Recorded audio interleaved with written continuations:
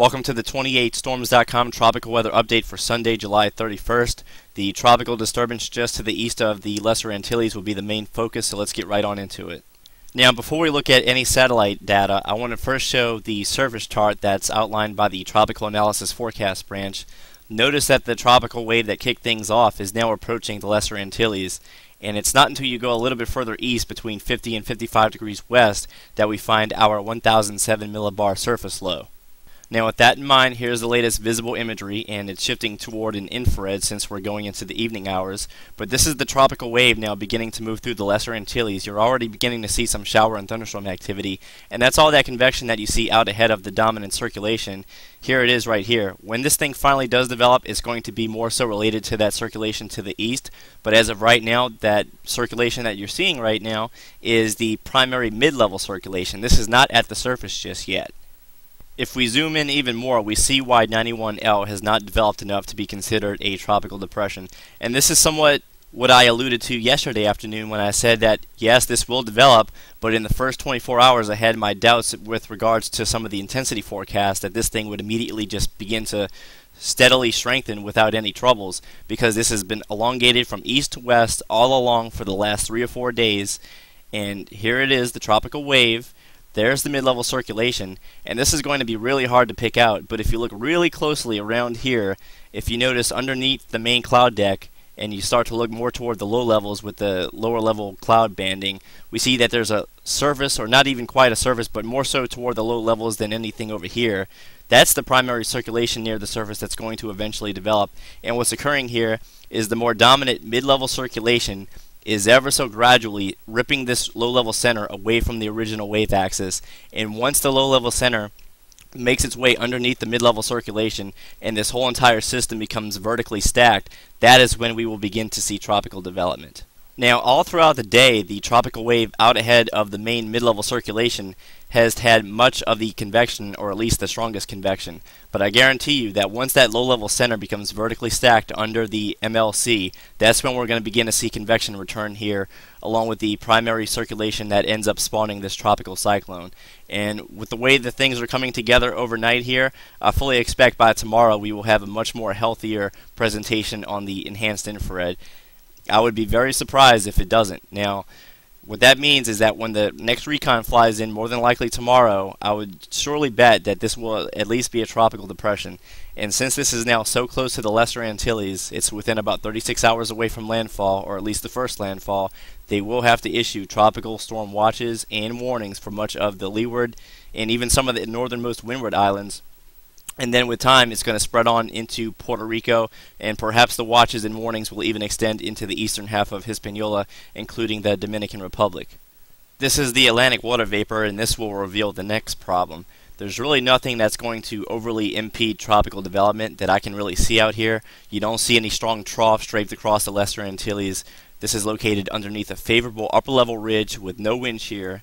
And the only thing that can really stop this from developing in the medium range could quite possibly be if it decides to track over the mountainous terrain of Hispaniola. As of right now, the primary models and the consensus takes it just east, more so toward Puerto Rico, or this little area of water here in between.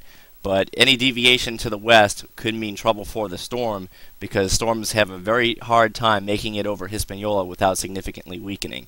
But if it can avoid that landmass, I guarantee you that more than likely, at least, this will become a hurricane, especially once it gets into the western Atlantic.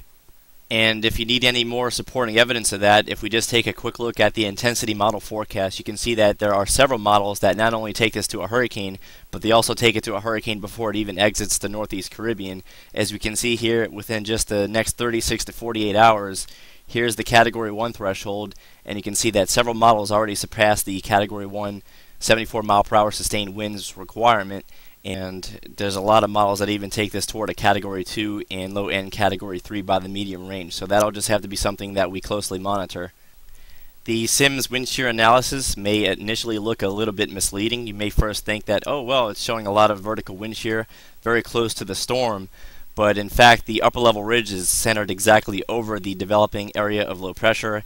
And to the north and the south, yeah, this is some westerly wind shear, but that's going to enhance the poleward outflow jet. And down south we have some easterly shear below the ridge axis, and that's only going to enhance the equatorward outflow channel. We can see this a little bit better if we change sources. Here's our tropical wave with the satellite overlaid underneath the upper level ridge, and you can see that this is just a very favorable pattern. That upper level ridge is stacked exactly on top of the developing tropical disturbance, and if we look out here toward the eastern Caribbean, there is a strong lack of any dominant troughing here, and that upper level ridge is just going to spread west along with our developing storm. Also, before I forget to mention it, this is the SIMS 850 millibar vorticity analysis, and that vorticity max is still a little bit stretched out from east to west, but that is beginning to strengthen a little bit here, especially on the eastern side where we saw that mid-level circulation. And I'm sure that by tomorrow, once that low-level circulation wraps underneath that mid-level center that we saw on the infrared, that this will become a lot more impressive here, and we will more than likely have a tropical depression, if not tropical storm Emily. We're going to show the pattern and some of the models in detail, but first off, here's a spaghetti model plot just to give you the main general idea. This is going to be spreading into the Leeward Islands here within the next 24 to 36 hours. Many of the available models have this spreading through the islands either late Monday night or very early Tuesday morning. And the Virgin Islands and Puerto Rico should also be on the lookout. By Wednesday, the GFS has this sitting directly over Puerto Rico, along with several of the other models, and this will more than likely be either a strong tropical storm and possibly even a minimal hurricane by then. So be ready for at least minimal hurricane conditions. You always want to be prepared for the worst here. And the same can even be said for the Dominican Republic. As you can see, many of the models, including the consensus, is just off toward your east, but any slight deviation or shift toward the west will place you right in the line of fire. And we've also noticed this afternoon that the consensus around the 4 to 5 day period has shifted closer to the eastern Bahamas. If you recall yesterday, they were a little bit more into the western Atlantic. This is the current low-level steering pattern. This is what's primarily steering our tropical disturbance as of right now. As you can see, the strong subtropical Atlantic ridge is oriented over here in the northeast Atlantic. And to the south, we have a lot of strong low-level easterly flow that's going to continue pushing this in the general direction of the northeast Caribbean. But between the Atlantic ridge and the dominant subtropical ridge over the south-central United States that's been causing the major heat wave, between those two features is this long wave trough.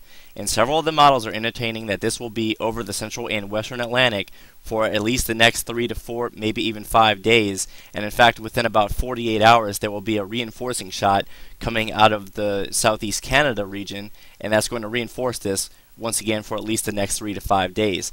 Now, there is some model variance as to how long that trough will persist. Now, if it did persist, this tropical system would eventually go into the northeast Caribbean and then recurve. And there would be some question as to how fast or how far west would it recurve. And then there's also the outside possibility that the trough lifts out and leaves the storm behind. This is the 12Z CMC forecast. It doesn't have anything to start off, but within 18 to 24 hours it quickly develops a low pressure center, and then toward Monday evening it's taking a tropical storm over the Lesser Antilles island chain. Then between 72 and 96 hours, it actually takes it more toward the south and west compared to yesterday, and in fact it takes it directly over the Dominican Republic and eastern portions of Haiti. But as we get into the day 4 and day 5 period, it begins to reemerge over the open waters of the southwest Atlantic while embedded within the Bahamas. And as we get into the day 6 period, this is re-strengthening, and this is now a hurricane over the northern Bahamas and fairly close to the eastern Florida peninsula, just to the northeast of Miami, Florida, and this certainly would suggest at least a very strong threat to the U.S. East Coast, if not a landfall down the road. We can see why if we view the mid-level pattern here. Notice within the first few days a very strong trough will persist here across much of the western Atlantic. As we see, especially within the next 3 days, there's that reinforcing shot coming out of Atlantic Canada and the Maritimes, and that's going to reinforce it for a few days. But as the storm moves into the southeast Bahamas, that trough is quickly now beginning to eject out to sea, and as you see off the east coast of the United States, it's quickly replaced by mid to upper level ridging, which would suggest a more westerly or at least northwest track closer to the east coast. We're going to switch over to the GFS. This is the 500 millibar pattern. And you still begin to see the tropical cyclone, though. It's now over the Lesser Antilles by late Monday night into Tuesday morning. In fact, if I had to say exactly when the center would pass over the islands based on this model, I would say about 8 a.m. local time here in the Eastern Caribbean. And look at how deep this trough is right now. And also notice how strong the southern ridge is. This is 594 decameters, and that's really helping to strengthen this trough, along with the reinforcing shock coming out of Atlantic Canada.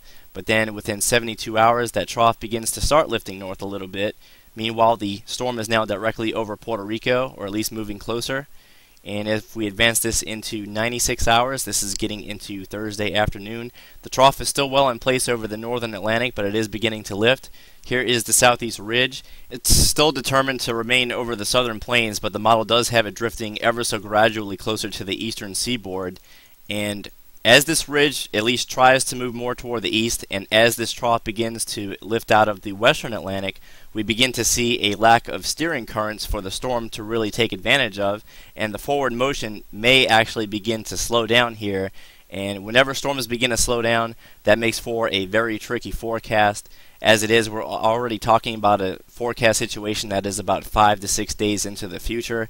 So anyone that could tell you with a lot of confidence right now where the system may go 6 to 7 and 8 days down the road, they either don't know what they're talking about, or they're just simply lying to you, because there are so many variables. As I mentioned before, if this goes over Hispaniola, this is going to greatly diminish the intensity of the tropical cyclone, and it would be a big question mark as to what type of intensity we would be dealing with once it reemerges over the Bahamas. And like I said yesterday, intensity is a big key in predicting the overall track of the storm itself. So as I advance this just for entertainment purposes, as we get into the 6 to 7 day time frame, we see that the trough lifts out, the ridge tries to build over the Carolinas, but it's not that strong, and it's still primarily centered over the south central United States, and so therefore our storm just lingers for the most part over the northern Bahamas and east of Florida, until finally another reinforcing trough begins to come in and lifts it out to sea. Now this is a prime example as to just how fickle the model forecasts are for the medium range. The operational GFS and the ensembles have done a complete 180 versus yesterday. Yesterday the operational GFS was determined to take this a little bit more toward the north, which meant a much less threat to the United States, whereas the GFS ensembles had this going directly over Hispaniola, implying more of a western track. Now the operational GFS, as I showed you, is more so along the eastern half of the Hispaniola coastline, with this storm eventually going into the southeast Bahamas, and now the ensemble suggests more of a northern track out to sea. And lastly, the 12Z ECMWF came out this afternoon. We've been greatly anticipating the European to finally latch on to this storm so that we can have another reliable model to depend on, and within 24 hours it does begin to show development here just to the east of the Lesser Antilles. Within 48 hours we have at least a tropical depression in the extreme eastern Caribbean. By 72 hours, it's now beginning to lift north into the western half of Puerto Rico, possibly aiming toward the Dominican Republic. Also notice here is the model agreement with at least the trough over the first 72 hours. There's the big gap between the ridging across much of the mid-latitudes. By 96 hours, the system has been able to successfully avoid much of the mountainous terrain of Hispaniola by only clipping the coastline, and that trough is trying to lift out. But by 120 hours, the storm is now beginning to firmly intensify here, possibly making a run already to minimal hurricane status over the extreme eastern Bahamas. By day 6, the initial trough is lifting out, or at least deepening more so over the central Atlantic, while our tropical storm, more than likely Hurricane Emily by this point, continues to intensify down here, while being somewhat lost here in the overall steering flow, with no dominant trough and really not much of a persistent ridge here to the north. But then by day 7, the European, unlike the Canadian and the GFS, is beginning to re-amplify the trough over the mid-Atlantic and northwest Atlantic. Thus, the reason why by day 8 we begin to see this hurricane making a recurve out to sea, but first off hitting Bermuda head-on here at 984 millibars, and by day 9 it's moving safely out to sea. So just to recap, by this time tomorrow, I firmly believe that we will have at least a tropical depression. By the time this thing makes it through the Lesser Antilles Monday night or Tuesday morning, I would be willing to bet that this will be Tropical Storm Emily. And then late Tuesday night into Wednesday morning, as this begins to approach the lower half of Puerto Rico and extreme eastern Hispaniola, this could be making a run at strong tropical storm or minimal Category 1 hurricane status. and once it gets into the western Atlantic, it will more than likely be a hurricane unless it has taken the more westerly path directly over Hispaniola. So the odds of at least the eastern half of the Bahamas being threatened have gone up a little bit today. So now I advise everyone in the Bahamas to begin closely watching this storm, along with everyone in the Northeast Caribbean. And all of those people should already be preparing for a landfall because the writing has been on the wall here for at least the last 72 hours. And for the rest of us in Bermuda, along with the east coast of the United States, we just have to keep an eye on it. We really can't tell what this storm is going to do beyond 5 to 6 days. It's really out of the realm of possibility right now. And that just sums things up at this current time. So thanks again for checking out 28storms.com. We'll do our best to keep you informed with this ongoing situation as much as possible throughout the new week. So thanks again for tuning in, and we'll see you again right here very soon.